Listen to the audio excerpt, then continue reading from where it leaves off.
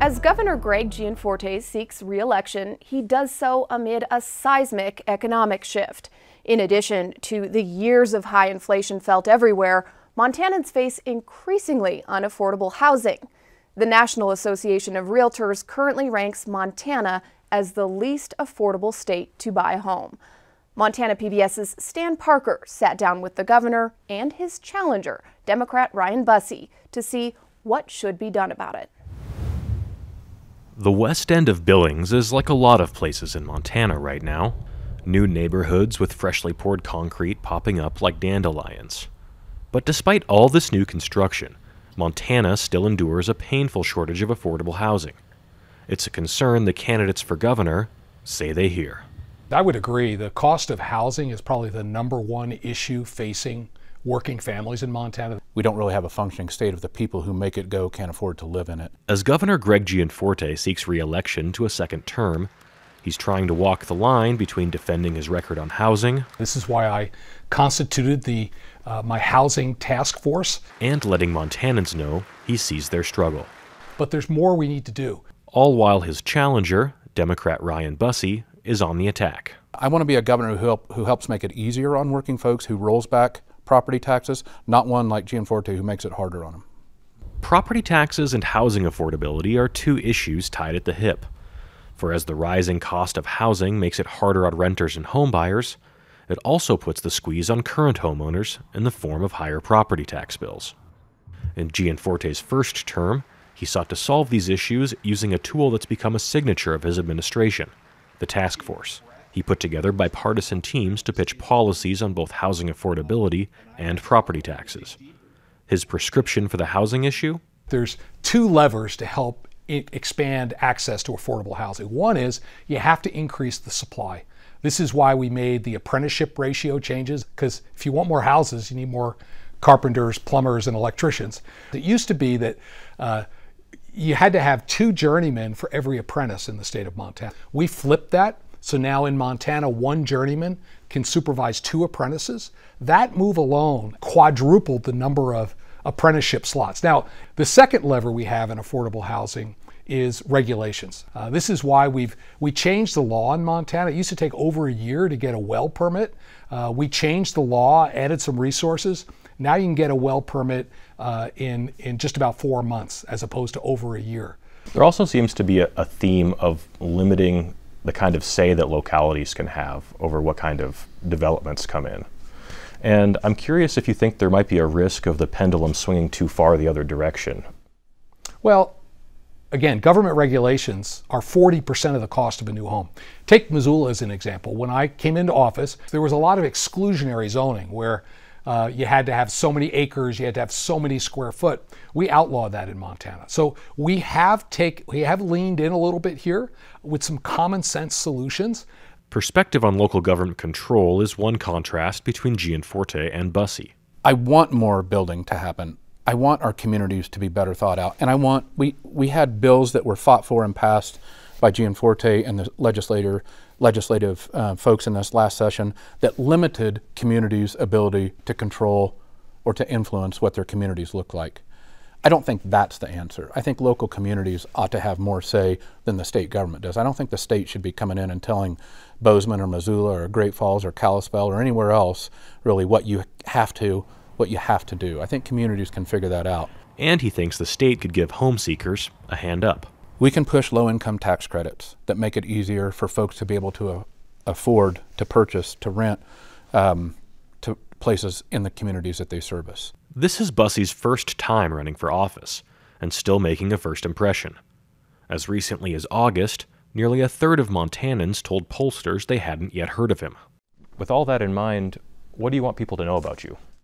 I'm a former firearms executive. I grew up on a farm and ranch. I tell people I spent the first formative 20 years of my life in a John Deere tractor and on the back of a horse. I'm proud of that. And I got what I thought was a dream job in the firearms industry. I sold lots of guns. I helped build up a gun company. And I'm proud of that too. And I'm proud of this state where we live.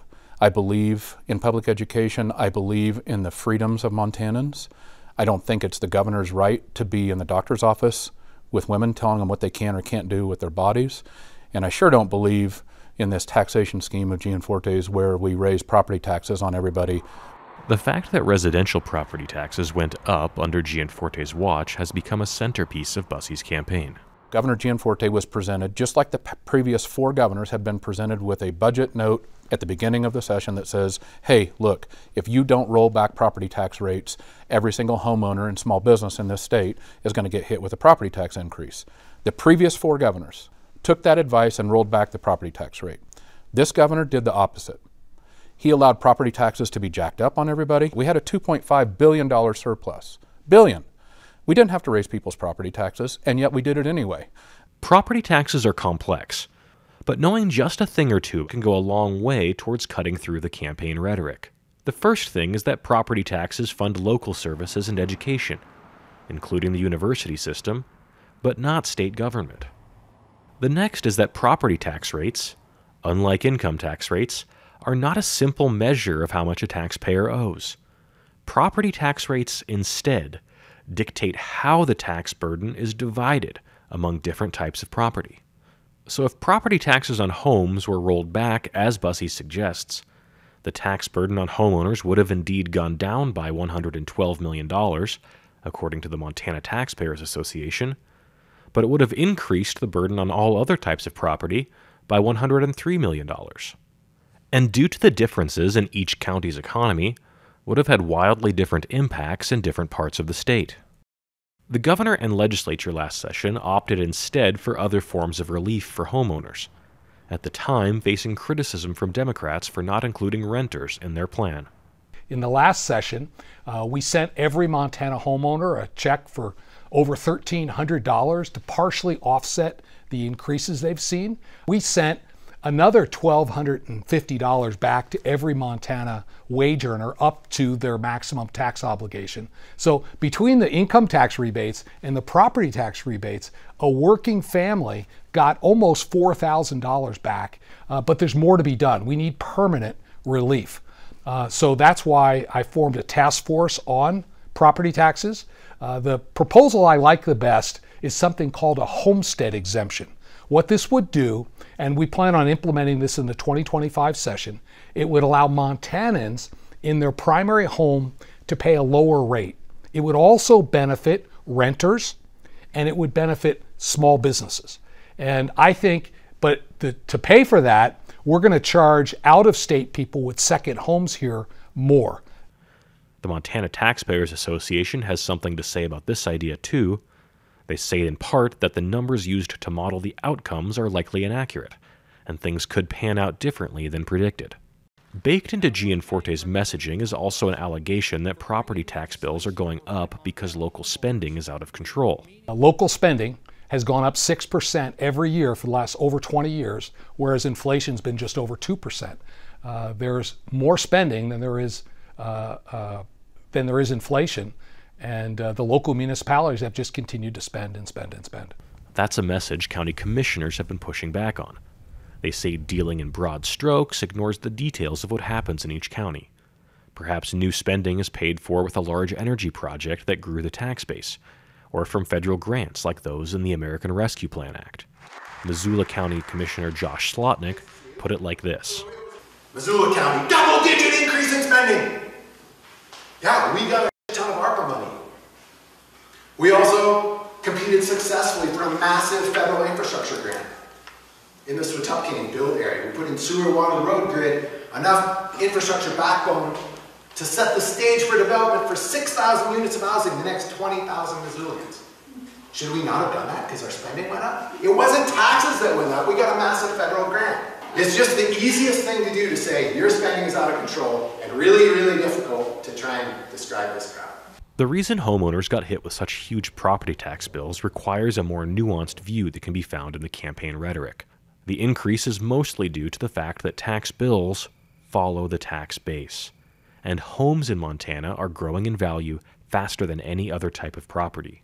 The assessed value on a West End home here in Billings might have gone up more than 30%.